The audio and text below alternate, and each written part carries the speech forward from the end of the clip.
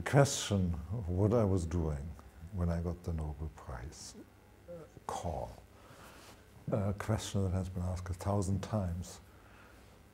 I think many people have listened to the call that was recorded, and which I didn't know, and put on the website.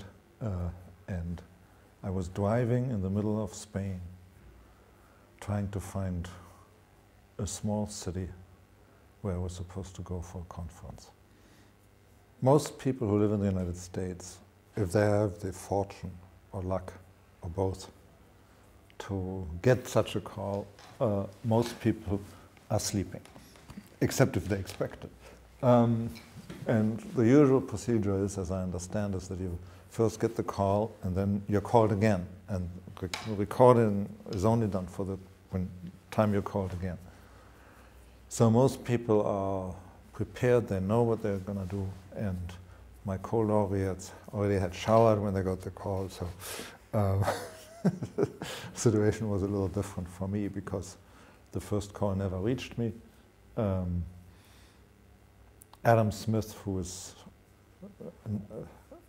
part of Nobel Media, I understand, was actually the one who called me. And my first thought was, quite honestly, skepticism. I was skeptic about the call. I felt that there was something not quite.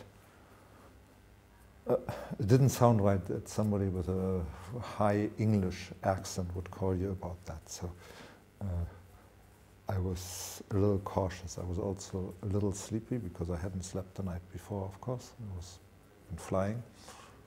And so I had to gather my wits and try to figure out whether that was actually a truthful call or a prank.